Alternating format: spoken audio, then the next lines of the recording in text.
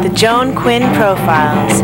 As an editor for Andy Warhol's Interview, the Los Angeles Herald-Examiner, LA Style, and Detour magazines, Joan covered the social set, the Hollywood hotshots, the international art scene, the mysteries of food, the excitement of travel, and the fabulous world of fashion. Joan continues to find creative people on the cutting edge who make things happen. Here's Joan Agajanian. Hi, I'm Joan Agajanian Quinn, and welcome to the Joan Quinn Profiles. In the studio with us is Cynthia Parks and Kenneth Carlson. Director Cynthia Parks was born in Long Beach, and as she says, was whisked away to the South for several years. She came back to California and graduated from Cabrillo College in Santa Cruz, and then stayed there for a while. What kept you in Santa Cruz? Well, basically just the town itself and the physical environment. It's so stunningly beautiful there. And I taught preschool for years, so I was just had a life there.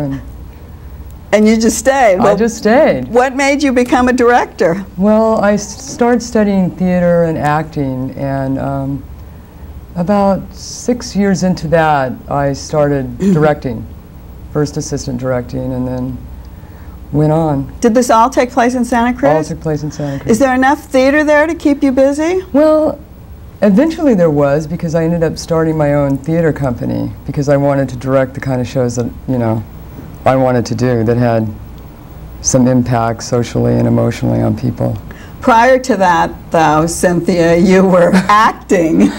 Yes. Were you acting in stage productions there, actually acting? Well, I acted in a few, very few, because I was ever so nervous to be on stage, as I still am to this day, because it's just too much for me. So I would never go to auditions, because that's the most nerve-wracking thing going on. So if you don't go to auditions, you don't get cast, right? You don't act, exactly. So directing was a better choice for me. Is there some kind of something against women being directors? We don't have very many directors. Women directors. We have a lot of directors, I know. Was it a problem for me? No, not at all. Why don't more women go into directing then? I don't know. I mean, I knew a few women in Santa Cruz who were directors. So. Were they part of your group? Because you tell us about the group that you started. There was Central Coast Theater Works in Santa Cruz. Actually, the three main women that started it, and one of them is the head of Cabrillo College, Theater Arts Department. She is a woman director, and that's who I learned to direct from. I mean, I was her assistant director in Durang's Laughing Wild. So I was taught from her. So I've always been around women directors. And then when you started the group, the theater group, did it encompass everything? It encompassed, or just... No, it encompassed directors, actors, tech people. So basically there was about 9 of us in the beginning. So was it like an ensemble? It was basic ensemble. And wouldn't you were in Northern California in Santa Cruz, so wouldn't there be more theater for you to go to in, say, San Francisco or to Los Angeles? Well, actually in San Francisco, there's not a lot of theater going on except like the big musicals. There's not like a lot of small theater. There isn't. We have more in LA? Absolutely. So. I think the idea of small theater is so important, and I think it's a really good testing ground for actors. Right, I agree. So you wouldn't take your plays that you did in Santa Cruz and go to San Francisco or New York? Well, financially I couldn't afford to do that. Tell me about the challenges in directing. How do you start with the play? Well, I read the script and dissect that and see, you know, if I even want to direct it, what's the push there, and what it says to me emotionally. And then do you talk to other people about it, or? No, it's kind of a personal thing with me, and I never have an assistant director, actually. I always work alone. And on my recent show, I didn't even pull a stage manager in till the bitter end, so I worked one-on-one with my actor for about 1.5 years, actually. You've directed a lot of really male-driven pieces like Oleana, David Mamet's Oleana, and Bent, right, and Vincent, and they really are like strong men in those plays. How do you handle that? Well, I handle it, I think, just from a human aspect, because... Talk about Bent first, because that's pretty... intense. Intense. It was persecution of homosexuals in Nazi Germany, so... It was an all-male cast. You directed. Yeah, no, actually there were a couple women in it. Were there? Like in the group scenes. I see. In the train scenes and so forth. But yeah. how do you get your actors to move around in something like that and feel those things, because they really are men's emotions? Right. Well, I use a lot of improv in my directing, and I find that's very helpful. So that means the actor can interpret? Right. Now, let's talk about Vincent, because it's a story about Vincent van Gogh. Tell us a little bit about that. Sam Lovett plays two roles. Right, he plays his brother Theo and Vincent, and the play begins a week after Vincent's death, and Theo's extremely broken up about it and wants to tell some things about Vincent, which he couldn't do at his funeral. And the story unfolds, and Vincent, you know, he becomes Vincent, and he goes in and out of both characters throughout the play. Well, how did you decide that Sam should go in and out of two characters? Why not just have one character tell it? Well, the script is both characters, but in the script written by Leonard Nimoy, it says to the actor never to really lay claim to Vincent, where I have had him completely lay claim to Vincent because of all the research I did with Vincent. And I just love him, and I want people to know him like I've gotten to know him. There was so much to know about him. I think the public is really has a misconception of what he did and how he did it, and how sensitive he really was. Oh. We hear little things, but we don't see it. When you worked with Sam Lovett on stage, obviously it's a one-person play, did you work with the lighting director too? Because the lights change and come and go. My lighting designer, who's also from Santa Cruz, came down to do this show. I've worked with him for years on all my shows. So he knows what to expect? And he had the script and came down for our tech week and just came in and did it. Well, how do you move Sam around the stage? He's moving all the time. Well, just by the motivation of his character. I mean, he needs to go to Vincent's area or I don't know how I would explain that exactly.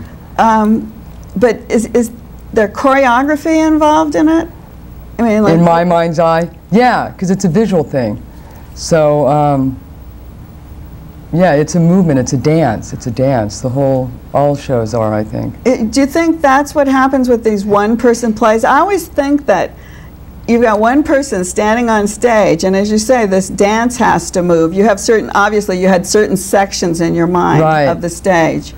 I've never done, this is my first one-man show, so I don't know, it's just, I don't know. What about the set design? You did that too. I did that too. Yeah, I like to design my sets because I think it's an extension of the direction, and it's the feel, and I made some bold choices, excuse me, as not to use slides, which is written in the script. So, and instead using these paintings. Which is like the big surprise at the end of the play. Right, and so we don't need to go any further on that, but. But do you think you looked at Vincent as maybe a woman who had fallen in love with him? With Vincent? Yeah, maybe. It's hard to say because I do love him. I mean, I actually adore him, and we're actually kind of a lot alike because we're both kind of intense. So did you think he could have been a director? Maybe you could be a painter. I don't think so. I think I've got you painting. We were talking earlier about going to another really male-driven play, Oleana. Right, Oleana. That did about 4 years ago, yes. By David Mamet. And there's so many different ways to interpret that. Were you sensitive or more sensitive to the student in that? I don't think I was. I think I was sensitive to both of them, and just came from a very human perspective. Both parties being misunderstood. Tell a little bit about the plot. I didn't explain it. The professor and a student, and she asks for help, and sexual harassment charges get slapped on him, and he loses his job, and so it's just this, you know. But it starts out very innocently. Absolutely, and I think that truly that he was just trying to help her, and she was, you know, had these people pushing her, or so it's insinuated. Of pushing her to attack. Attack, and that's the direction I took it in.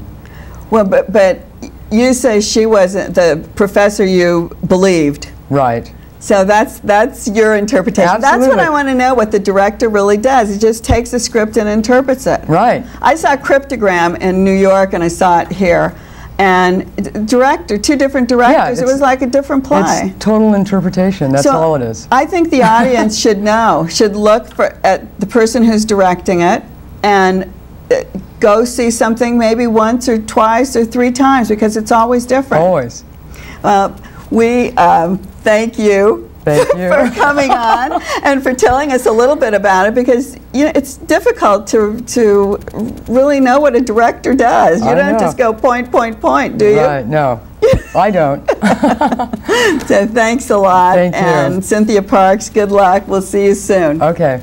Don't go away, because we'll be right back with filmmaker Ken Carlson.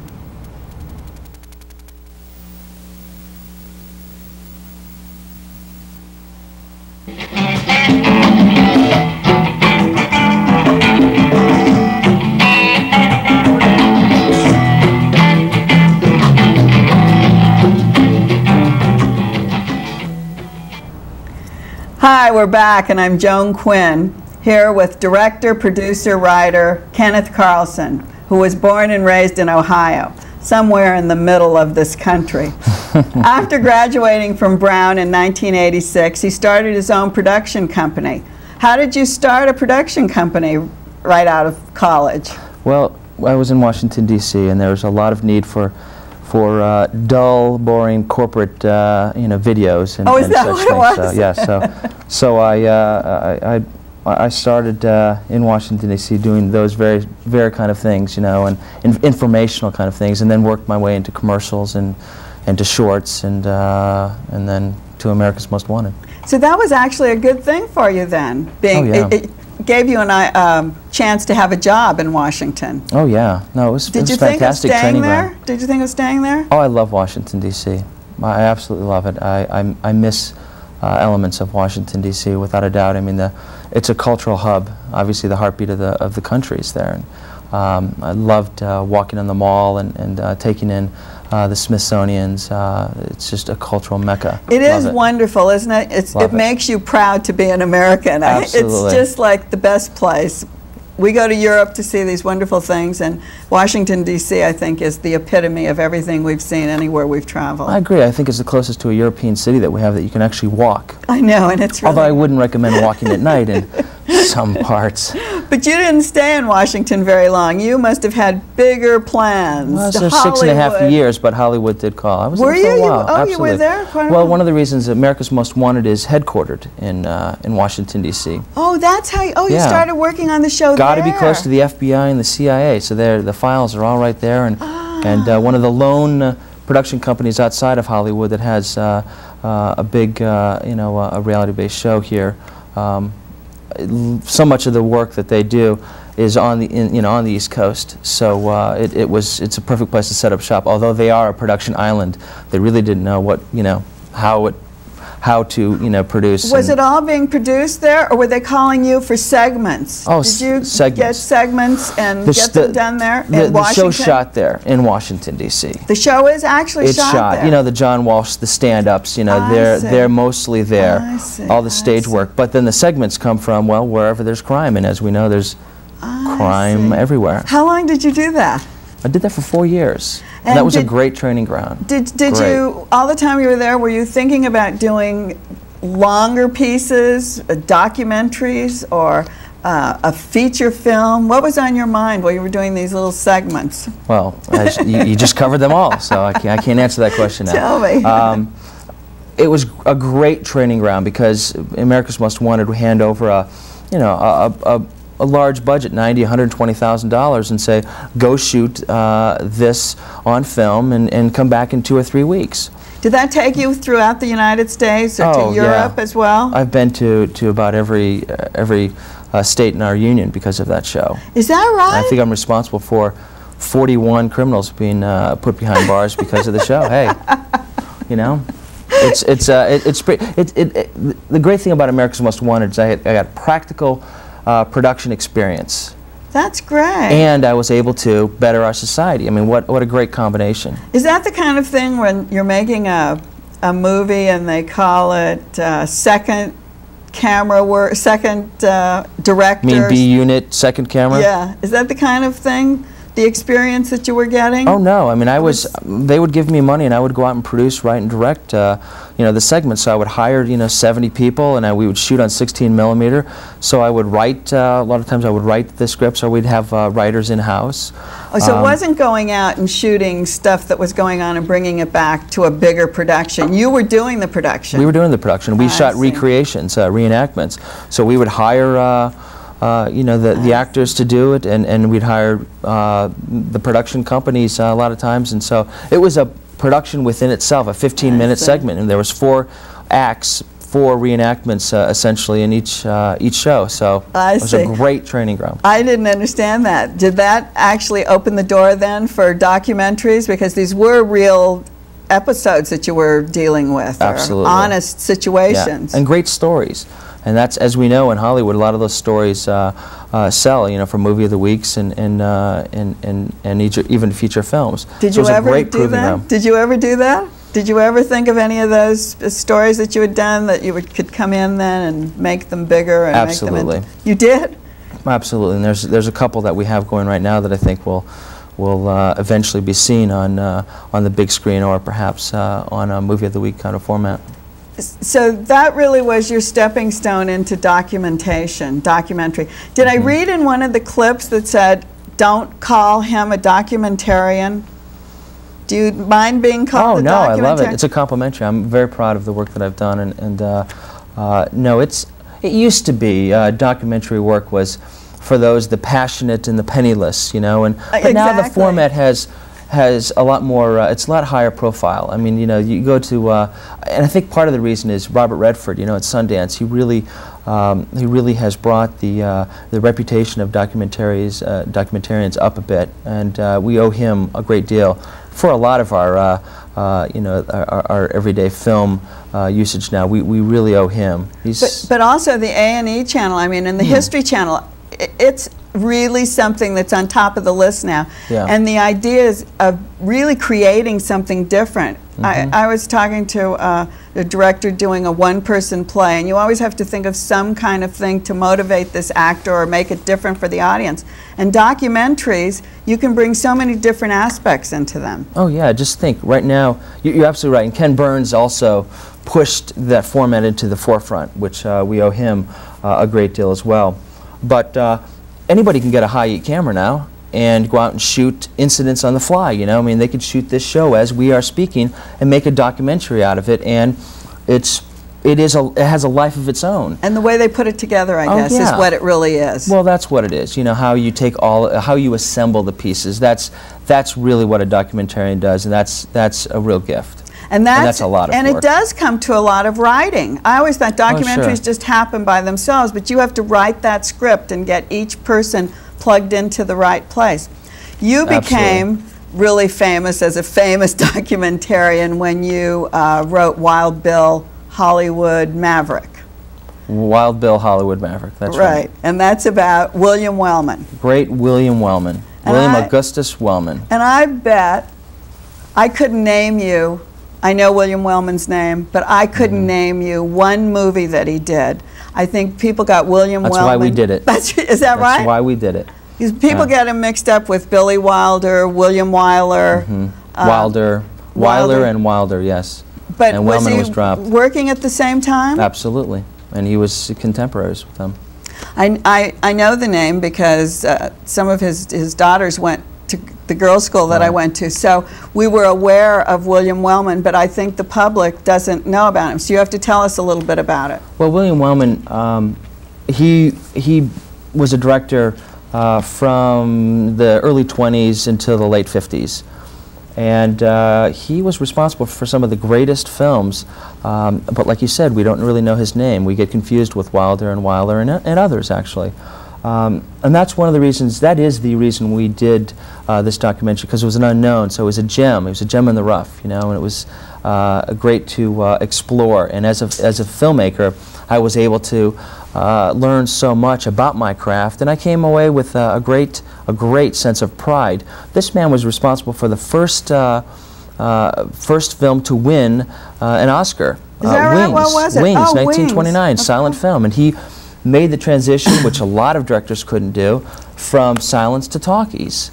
So he did that. I mean, he did The High and the Mighty, he did The Oxbow Incident, Yellow Sky, Nothing Sacred, one of my favorites, The Public Enemy. All of the movies we know, and all of the movies that are replayed and replayed on TV, right? But Wellman's name doesn't jump to the forefront. That's right. Well, he was not a household name. He did not focus on getting himself known. He was not a commodity. He considered himself a craftsman.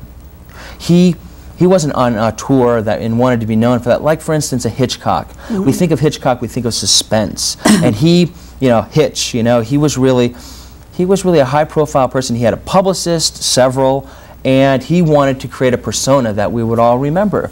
And he did. Capra, another example. Yeah, These men knew what they were doing and wanted to become personalities, and did, and were known for a certain niche, a certain genre. But Wellman, he did it all. I mean, he literally made romances, comedies, dramas. I mean, his war films, you know, his social, political content films. I mean, he did everything, and so he didn't get pigeonholed, and he didn't get known for one specific kind of film, and so his name's been lost. Let's see a clip. Until now. Let's see a clip from that. Right. Okay? There are perhaps many ways to measure the totality of a man's life. William Wellman's body of work is surely a tribute to who he was and what he accomplished. But ultimately, it may be unimportant whether the man is remembered. He certainly would have shrugged off the notoriety. What is more significant is the sum total of his experience, the power of his personality, and how it filled each frame of his work. To see the world in the aspect ratio of popular culture through the ground glass of men such as Wellman is to gain insight into who we all are, where we have been, and where we might go in the future. Wellman himself was not so self-conscious or introspective. He just made pictures.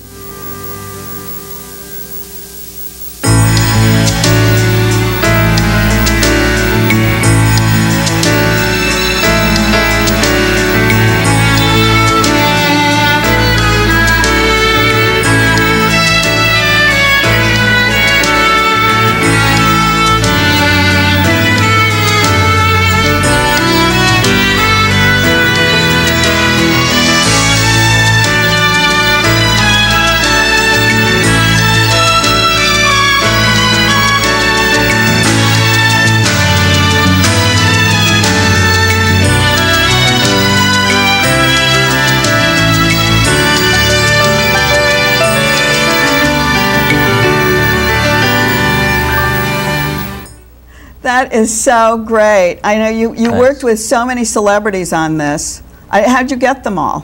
William Wellman Jr. was essential in that, because he, of course, still had contacts with Richard Widmark, Redford, all of the celebrities that we have in this. He really was hands-on. Plus, we knew a few. We brought a few in ourselves. So they wanted to be on camera talking about Wellman. Yeah, there was everybody we contacted, just about everybody. I won't mention the people that didn't. No, don't talk about that. I think you have a lot of documentaries left in you. I hope so. I do. I think so. Now, too. the other thing that's so interesting is from documentaries to a full-length feature film that you wrote, directed, And did you produce, co-produce, yes, produce? Yeah, produced. So tell us about that. I'll never do it again. Is that right? It's easier with documentaries. Well, the documentaries catch as catch come, you know, and it's catching incidents on the fly a lot of the times, although there is organization to it. But, you know, feature film work, you have to be on top of your game each and every day, and when you write, produce, and direct something, especially for the first time, it is a huge workload. I really enjoyed it, but it's tough. Tell us the name of it. It's Special Delivery. Call it Special Delivery. Special Delivery, Sean Young, Penny Marshall, Nell Carter, Paul Dooley, Jerry Burns, a whole list, and my lovely wife, Katrina Carlson. That's right. And let me just read one thing. Robert Shear in the LA Times said, the movie was a pleasant surprise. Like Woody Allen with the Jews, Carlson has taken the fables of his tribe and made it the stuff of provocative comedy. How about that? It's great to have a friend in the media. It is interesting. Do you think we have time to just see a really quick clip of it? I hope so, yeah. Okay, let's just see a really fast, short clip of Special Delivery. Here we go. Dearly beloved, we are gathered together in the sight of God and in the face of this company.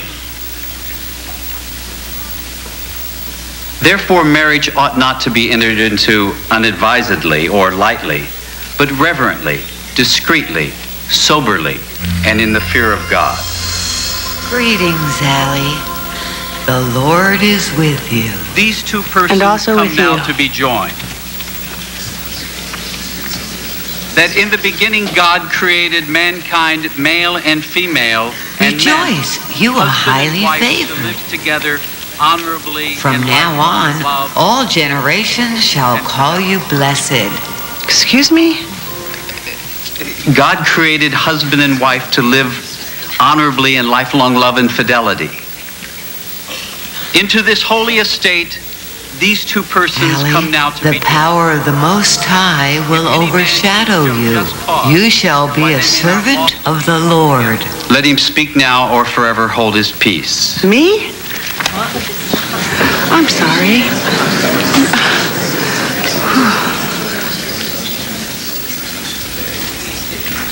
Now, Ken, tell us what this really is about. Post setup. The film is about a woman in her 40s who receives the calling to have God's child. So kind of a modern-day Mary, Immaculate Conception, if you will.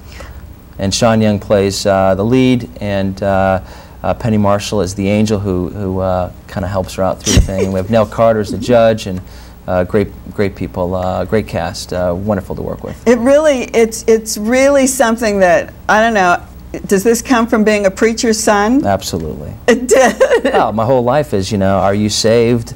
You know, what's going to happen, you know. But that isn't, this movie isn't like that. This movie is like today. It's like what could happen today. Yeah. It's pretty believable in a way. Well, I try to make it that way. It's a fine line, you know. We didn't want to be too Billy Graham-ish. Right. And we didn't certainly want to engage in blasphemy. So it was a fine It has that line. Fantasy feel that's very popular now. And I think Penny Marshall looked like that John Travolta angel. She had the same angel thing that John Travolta Phenomenon, did. yes. Yeah, it was really